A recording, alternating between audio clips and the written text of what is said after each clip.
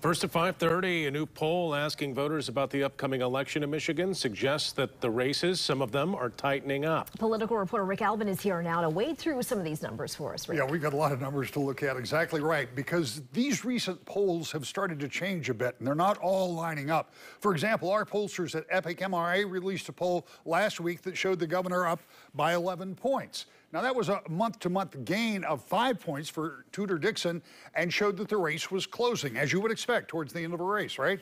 But at least two other polls, one from CBS News from a week ago that showed Whitmer up only by 6, and now a new poll commissioned by the White law firm and the Michigan Association of Broadcasters gives further evidence that the race for governor might be closing with Dixon trailing Whitmer by only 5 points. Now, individually, these polls are all different in design and scope, but they all conclude the race may be closing as Election Day draws near, and not necessarily a surprise, as I point out.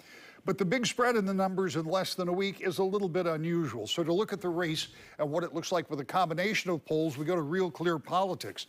And it shows that as late as October 8th, which is this end over here, it shows Whitmer had an 11.3% advantage in the RCP average of polls. Now that tracks with our poll that was in the field at the same time and had Whitmer up by 11.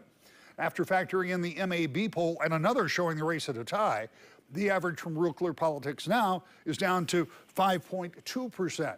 And they consider this race a toss-up.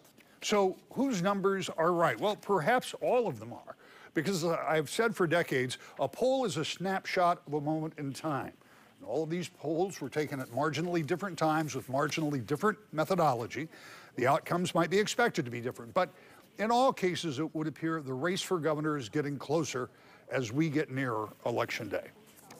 So we're tightening up 3 weeks out. Yep. And here comes the campaign. Oh, boy. It's going to get intense here over the next couple of weeks. It sure is. We just found out, NBC News notified us yesterday that former President Barack Obama is going to be in Michigan on the 29th, just 11 days before the election. He'll be here to campaign with Governor Whitmer, other Democrats in Metro Detroit.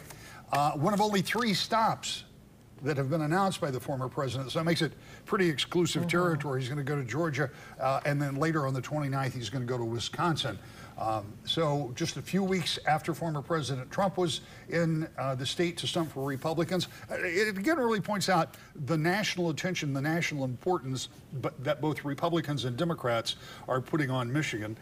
And of course, we had a lot of national news coverage and crews here for the debate last Thursday night, which is not normal. So, I mean, there is a lot of attention being paid to Michigan politics. Absolutely. Yeah, heating up. All right, thanks. As you mentioned, the Dixon and Whitmer squared off on our debate stage last week. It was their first televised debate, and if you missed it, you can watch the whole thing right now at woodtv.com.